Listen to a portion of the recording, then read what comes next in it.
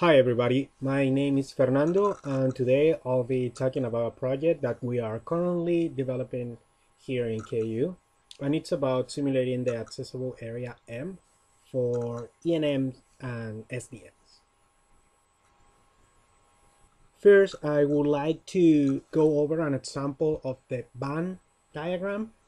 And let's say we are interested in a plant species that is from the New World and it inhabits dry environments, is pollinated by hummingbirds, and has a recent origin.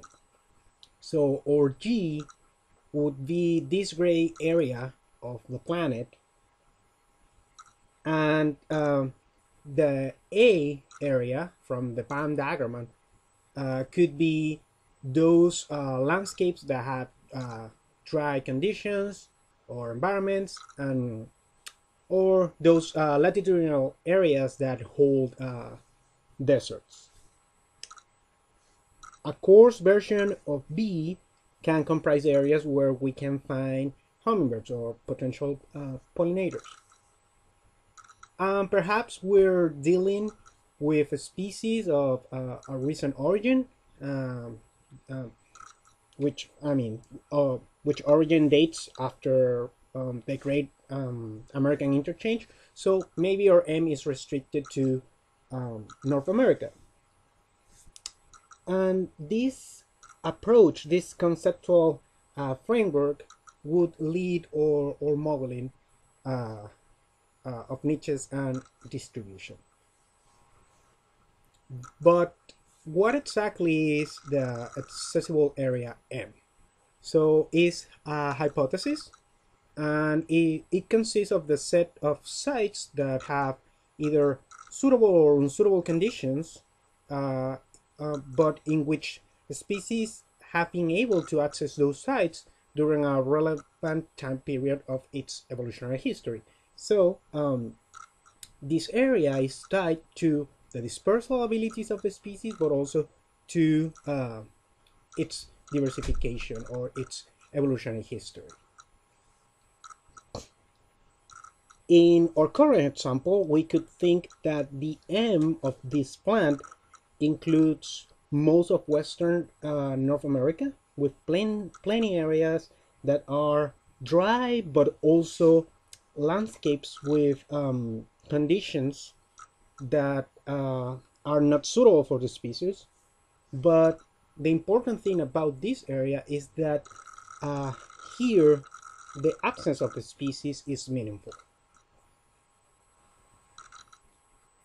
So when we are about to do our models, we need to define specific M's for each species that we're gonna work with. And these couple of papers highlight the relevance of the selection of the calibration area and why M can be interpreted as this area in our models. Some of the key aspects are that the size of M can have effects on the size of the predicted areas by our models, the predicted suitable areas, but also that we can get significant models just having areas of calibration that are big enough. One other aspect is that we need to define these M's to be able to compare different models from different species, but also they are really important to make our analysis to assure the reproducibility of our analysis. Some of the current approaches to define M's are that have been used are, for example, rectangles or administrative areas such as countries. And the advantage of this approach is that they are straightforward to make and are easily replicable. But when we use them, we face the risk of excluding relevant areas for the species, since their limits might not represent real barriers for our species. More often you see that buffers are used to define these areas, and there are different strategies to make them, but the important thing about them is that they incorporate some notion of dispersal, at least indirectly. So here our aim is to develop a set of tools that can generate EMs, or accessible areas, for different species through simulations that take dispersal into account. And to do that, our simulations have basically three important assumptions. One is that the fundamental niche is an ellipse or an ellipsoid, so it has a convex shape.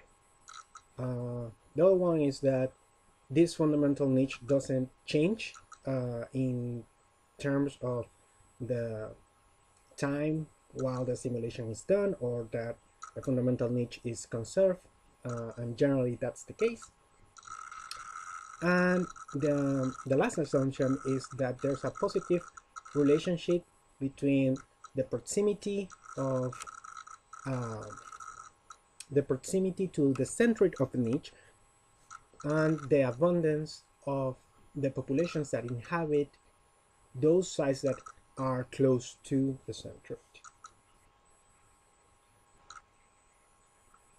Here I present the workflow of the simulation.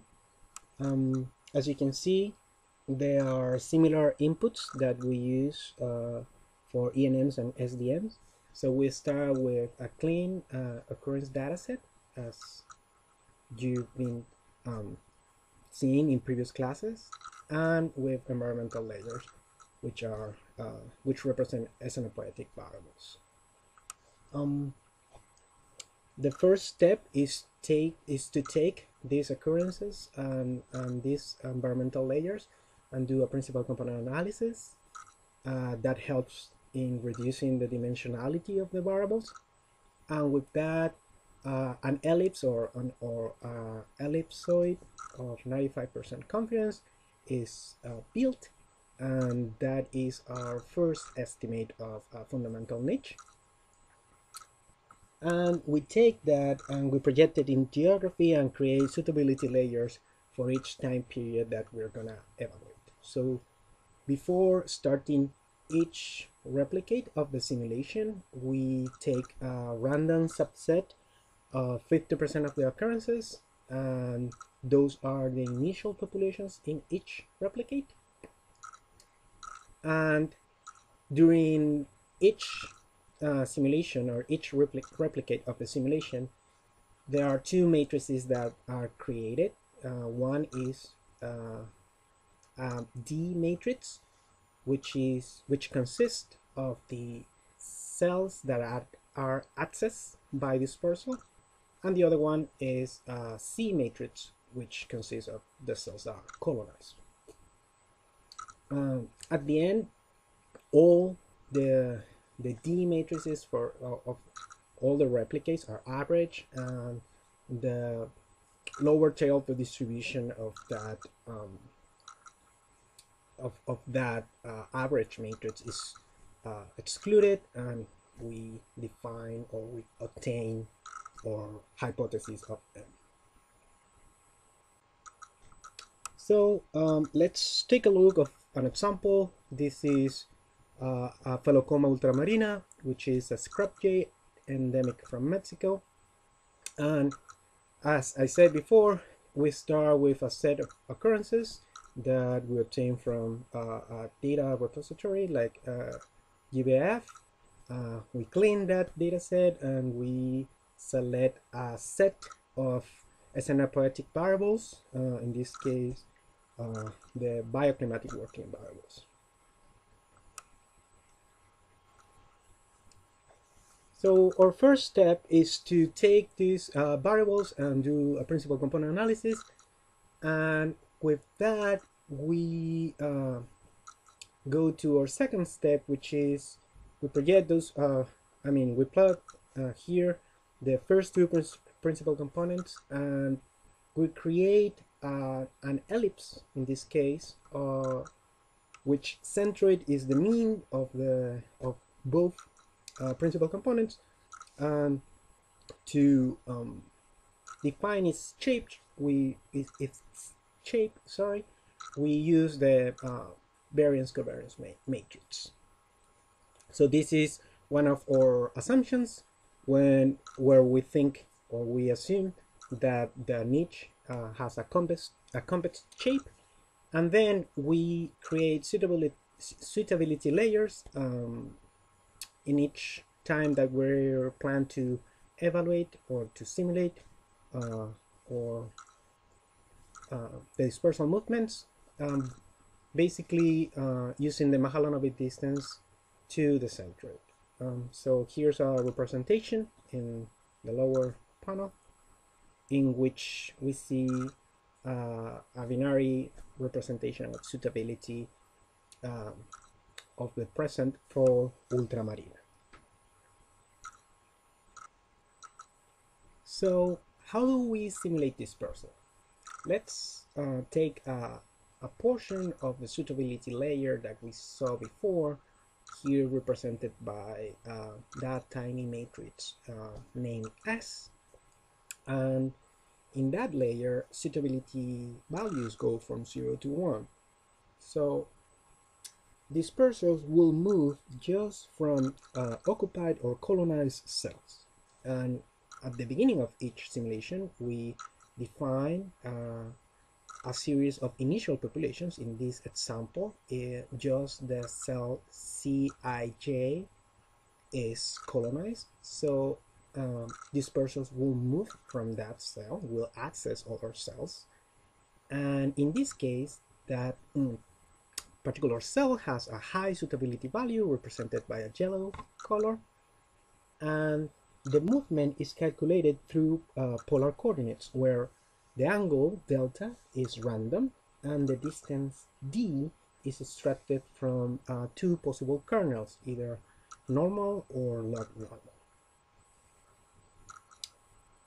Then the new position of the access cell, or the position of the access cell, is just calculated by the sine and the cosine expressions.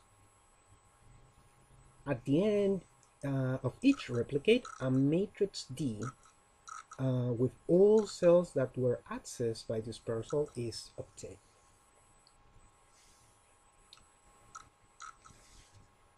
So this simulation is an interplay between dispersal and colonization, and there are a set of parameters that the users can define. For example, the number of replicates, the standard deviation of the dispersal kernel. In our framework, the mean of the kernels is set to 0 by default, and that translates in the fact that dispersers usually don't go out or that far of the cell that from which they disperse. So it's usually they disperse to neighboring cells. And also the users can define the number of dispersal steps for each replicate. And an important parameter will be the maximum number of dispersals per dispersal event. And that is tied to one of our assumptions, which is the distance to the niche centroid. So if a cell here, we have an example in matrix S, where we have 3 cells with different values of suitability. And if we set the maximum number of dispersers to 2, what that does is that divides the space of suitability into intervals. So from cells that have suitability values greater than 0.5, 2 dispersers will move from cells that have suitability values less than 0.5, just 1 dispersal will move. So in the first step, where it says dispersal starts, in our initial C matrix, we have 3 occupied cells or 3 colonized cells. From those cells, a total of 5 dispersals will move. In a second step, those cells are accessed, and a record of that access is kept in the D matrix, and then the C matrix in the next step is updated, and those cells that have conditions that are within the niche ellipsoid are colonized, and those are outside the niche are not colonized. And this is repeated as many times as dispersal steps are defined. And at the end, as I mentioned before, we get a cumulative matrix of cells of a cumulative matrix of access cells. So if we have climatic layers from the past, for example, from the last glacial maximum, here with this approach we can generate interpolations between the past and the present and suitability layers for all those periods. So the simulation can be executed through these different periods, and where suitability change, but the fundamental niche is conserved, and this represents our other assumption. And there are a set of parameters that can also be defined, like the length of the time period, and the number of interpolations we wish to define between past and present. Finally, the cells that are colonized in a time period can face extinction, and the idea is that if a region presented suitable conditions in the past, but in posterior time scenarios or in newer scenarios, those conditions change, and those sites have conditions that are outside the fundamental niche, the populations or the cells, or those cells that were occupied previously face local extinction or extirpation. At the end, what we get is a matrix of frequencies projected in geography, of course, for each replicate, and the average of all those matrices is obtained, of all those D matrices, and the lower 5% of the distribution is excluded. So this average matrix is binarized, and a shapefile is generated, and that constitutes our hypothesis of M, which includes suitable and unsuitable areas. Other main outputs of this framework are a principal component analysis on climatic variables, and those principal components can be used in our ENMs or SDM exercise, a preliminary estimation of the fundamental niche, which can be informative, but also within our framework we can mask the variables, either the raw variables or the principal components, with this new calibration area, this shape, to prepare them for our modeling exercises.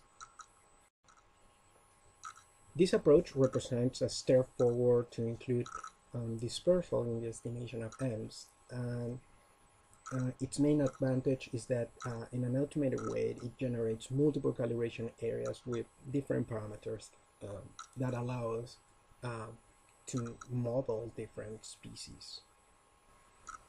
With that, I would like to thank you for your attention, but also thank my co-authors Marlon Cobos and Tom Peterson, which were fundamental to the developing of this set of tools. Please remember to send your questions, and I'm looking forward to see you in the next Friday. Thank you very much.